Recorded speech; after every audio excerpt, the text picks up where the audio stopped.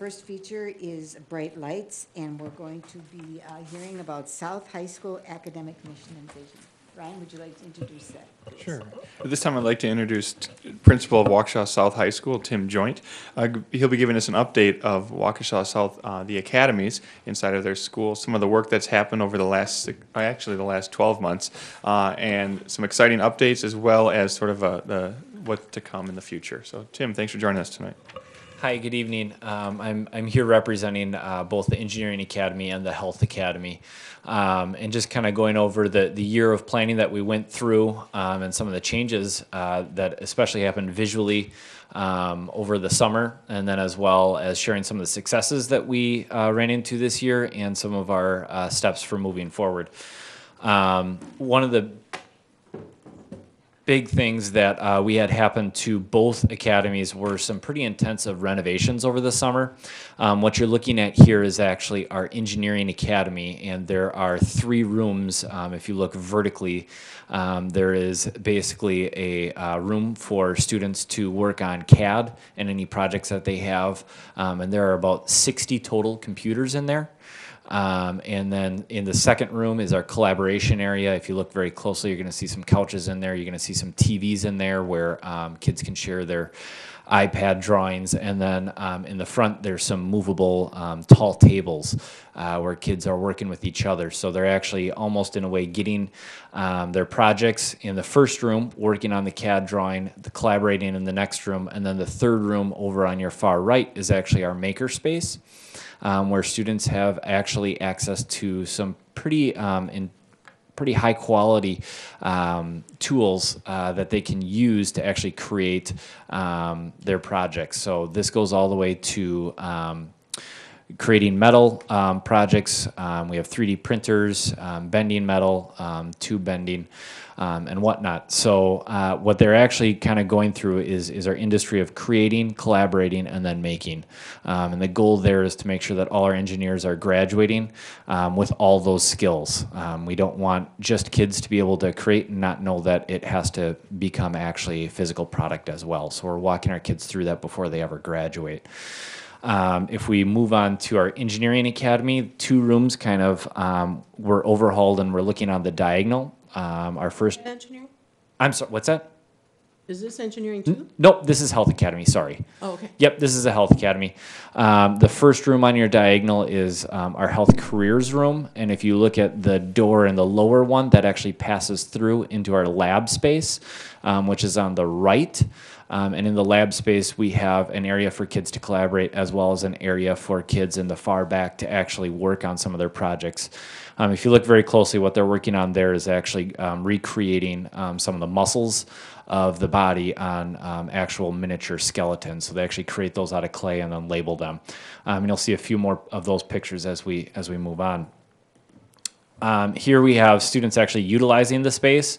Across the top, you're going to see students utilizing the Engineering Academy, and across the bottom, you're going to see students utilizing the Health Academy. You see a student on the far left using the makerspace in the Engineering Academy. This is actually a video of students, and nope, we're actually not going to play that. So, but it's really neat to see. It's actually students utilizing that space to create their CAD programs, and then on the far right here we have our collaboration area. Those students are working on a digital electronics project together. Currently what they're doing is they're actually grabbing the curriculum from Blackboard 9, and then they're creating a digital electronic circuit. This eventually adds up to the point where they're actually creating a circuit for a stoplight. That they can create. So whenever you get really frustrated with stoplights, go ahead and blame that on our Engineering Academy students. Down over in the lower left, here are the first stages of those skeletons that we were talking about with clay. You can see that they're starting to label, and they're working in groups. Again, you're seeing that they're using their iPads to look up what those skeletal muscles look like, as well as the placement of them. And then on the far right, you're seeing students collaborate over a heart pump exercise where they're actually utilizing balloons as mock pumps for the heart to figure out what different pressures do for their hearts. So a lot of hands-on activities for both those students. Really has kind of allowed us a lot more ability to collaborate with each other. It's allowed us to do a lot more blended styles of learning. We were kind of constricted before with our old classrooms, and this has really opened up. Within 4 weeks, our kids are already getting a really great experience in both academies. Looking at some successes from this year, the Engineering Academy had the highest ACT score, 27.1, in the state of Wisconsin.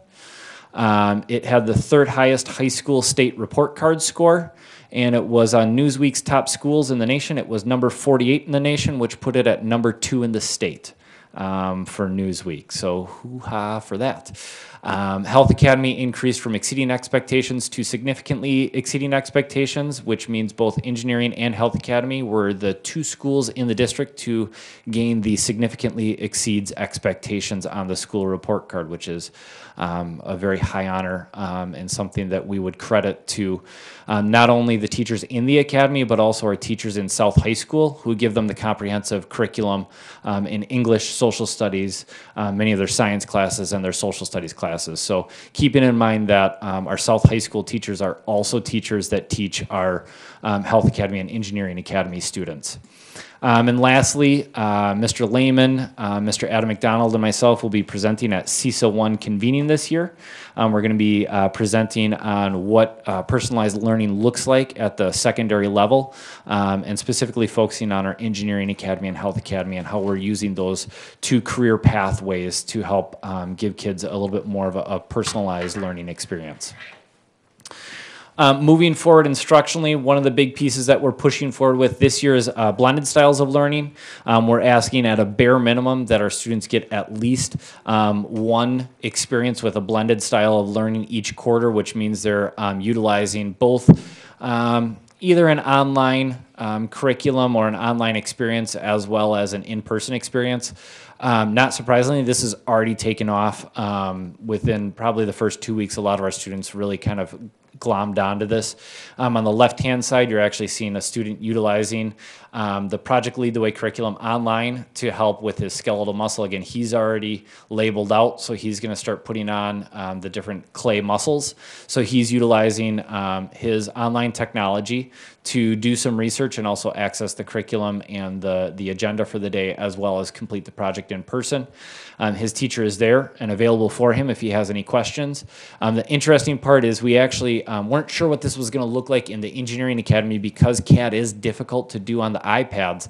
And what we've actually found is the kids really have done well with it. They're still accessing their curriculum actually on their iPads. They're accessing their project. They're accessing what they need to do for the day. And then they're actually completing it on the CAD project. So it's actually a really, really effective way of doing our learning in those Project Lead the Way courses. Last year, we had some students actually record some videos of how to do small tasks on the CAD program, so students can access that whenever they need it and can figure out how to answer their questions. Again, what we're trying to develop is a more individualized, personalized curriculum for those students where they start to learn how to access their learning at their time. The other piece that we're moving forward with full bore is some authentic project-based education through business partnerships. Both our governance boards have been reinvigorated. In the Engineering Academy, we're working closely with Mortenson Construction and Hydrothermal this year. And in the Health Academy, they're working with Pro Healthcare and WCTC on some of their health plans. To give you an example of what I'm talking about, we have a project coming up with our seniors in hydrothermal. Hydrothermal came to the Engineering Academy with an issue.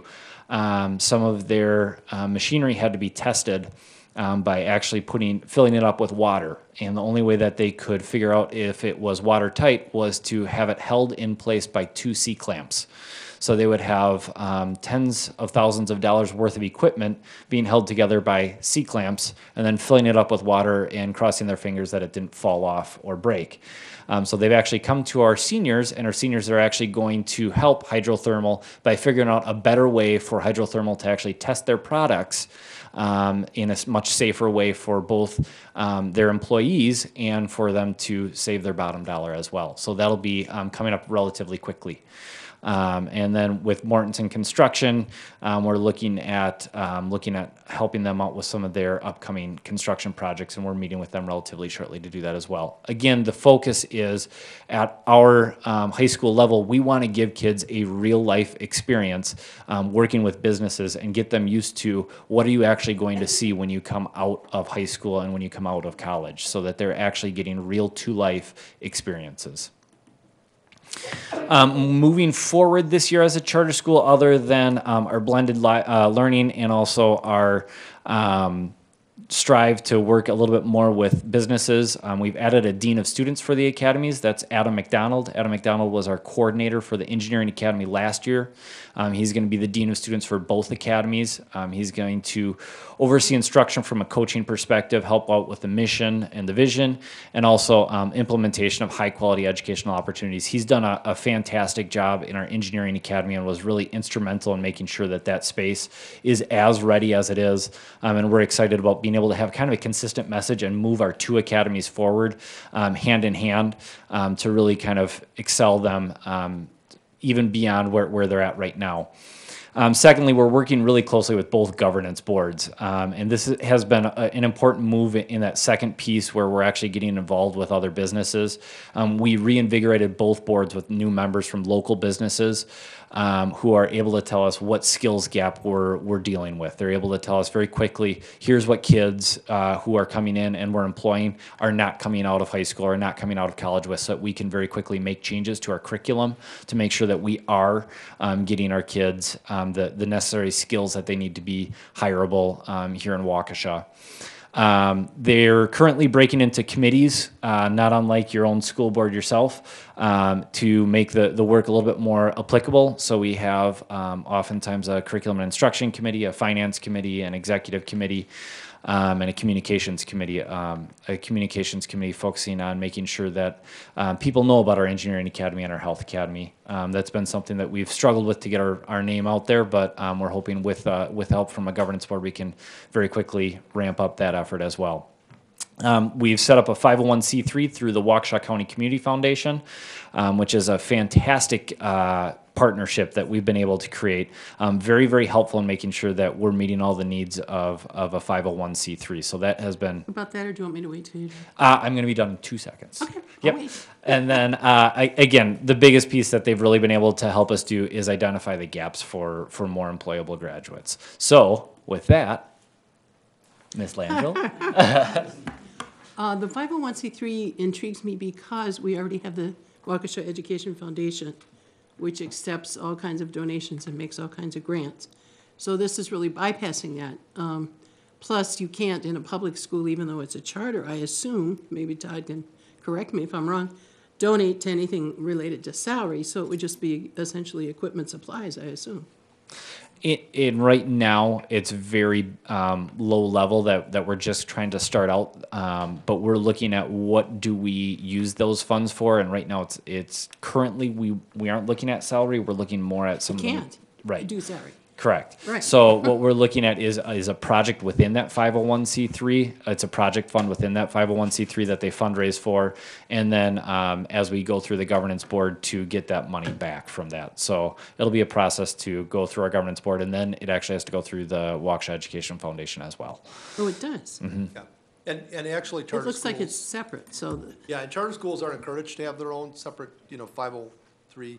501c3 accounts to get grants and so on. Many granting agencies, if they think it's tied, if it's a school, they're not gonna give us a grant, but they will give a smaller organization like a charter school a Right. grant if they have a determination letter in a 501c3, so. and then it'll go That's- through the WEF. Yes. Yeah, but, I mean, to get there, they have to have their own, it's called determination letter, to show that they're a nonprofit organization, and the only way to do that is to have their own 501c3. Okay, thank you. Thank you. Did you want to add something, Ryan? No. Okay. Any questions or comments? I would just Mr. add, Baumgart? yeah, I would just add, at the end there, Tim was talking about the governance boards, and I've had the opportunity now to meet the new, well, some of the old and some new people on the governance boards, because they were getting a little bit stagnant over there, and I would have to tell you, it's a huge turnaround at that level. We have some new faces and people there that are really driven. In fact, none of this every other month anymore. It's going to be meeting monthly, and we're going to do this, this, and this. Great. But it's very positive, and the whole atmosphere over there, I would brag about. It's just wonderful. What kind of people are on the board? When we look at the engineering governance board, we're looking at Mike Duckett as our current president. We're looking at a few other engineers as well as construction companies, and a few personnel from Quad Graphics in terms of a marketing person from there, as well as and not from Quad Graphics. I'm thinking of a technology person as well. We're trying to round that all off. We're working with Pro Healthcare on the Health Academy Board. Cheryl Gemajanani is the president there. We're also working with WCTC and a few other organizations as well. Great, thank you. So they're all people that are interested in those specific fields. Absolutely. That's great, because they'll provide a lot of leadership that, we're looking for from the community. Great. Any other questions, or? Yes, Thank you. Ms. Ranichek. Thank you. The 4 businesses that you spoke of, the Martinson, Pro Healthcare, and the 2 others, I feel like last year we heard a piece on STEM immersion where you were putting them together. Is that the same thing? Is that completely different? Yep, it's born out of that. It's kind of that year 2 leap. Last year when we did STEM immersion, we just did it with Mortensen Construction. And we're continuing on with Mortensen Construction to make the project that we worked on last year, which was really kind of the marketing aspect with our engineers to get them a little bit more used to presentations and marketing their products. We're going to the second level with that, as well as involving them into one of our courses, which will be looking at their new construction on, and I cannot remember, I think it's actually Pro Healthcare building that they're going to be doing, and we're going to be looking at joist work there. We had such success with it that we want to continue that, which is why you see hydrothermal being folded in, and the Health Academy, because they were not involved with STEM immersion last year, they're going to find their first implementation this year, and it's probably more than likely going to be with Pro Healthcare, but we're already working with WCTC on a couple of our transcripted credits as well. So those are the 4, Mortenson, Pro Health, Hydrothermal, and WCTC? And hopefully more. Dr. Langell? He's ahead of me. Go ahead. Oh, excuse me. Yeah, I think that I Catherine. speak for everybody that we're very proud of the academies. What's the graduation rate? 100%. Is it 100%? I'm. If it's not, it's very, very I close. think it is. Yeah, I would not be blown away if it was. Okay.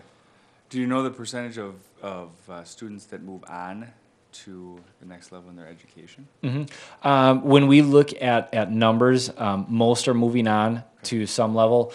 We are seeing some that are going to like a UW Waukesha or even a WCTC, as well as 4-year colleges. So we're really spanning anywhere from a technical college all the way up to a 4-year college as well. Okay.